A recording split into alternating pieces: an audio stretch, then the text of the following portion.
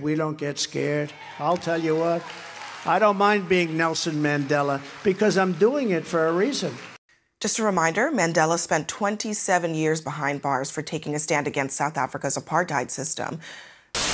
Mr. Vice President, I don't especially like asking you about this, but it is an issue in the campaign, and that has been your sometimes shaky performance on the campaign trail.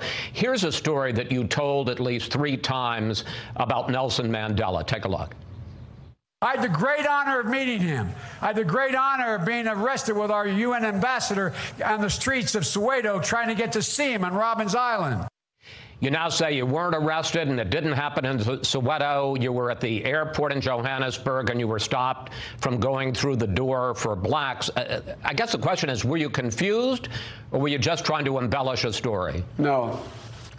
No, what I was doing was talking about the fact that I was strongly opposed to apartheid. When we landed we were going to Soweto, actually. We landed in Johannesburg, and the Afrikaners took me off the plane, took me in one direction, wanted me to go through a white-only door, and in fact, I wouldn't move. I said, everybody else is going through another door. I'm going with the black delegation that I came with. They said, no, you can't. And I said, well, I'm standing here. I'm not going to move, and they would not let me move anywhere. So I guess I should have said I was detained.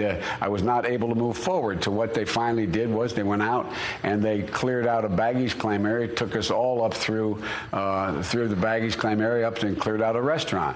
Look, and if anybody wonders whether or not what I said about my desire and my adamancy about apartheid. First of all,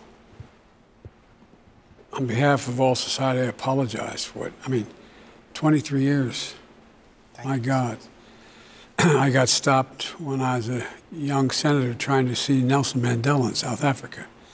Afterwards, he heard when he got released, he came to see me in Washington.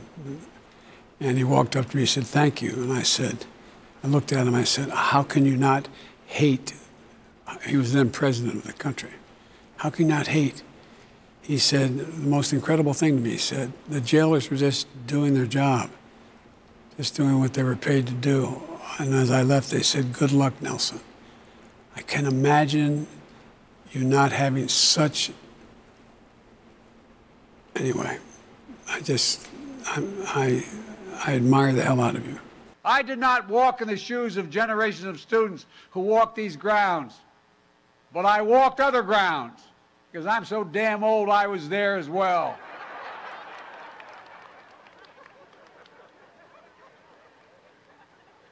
They think I'm kidding, man. Seems like yesterday, the first time I got arrested. Anyway. Trump, also today, fantasized about a physical fight with his successor. He was recalling when Biden said he would have taken him out behind the gym at a high school.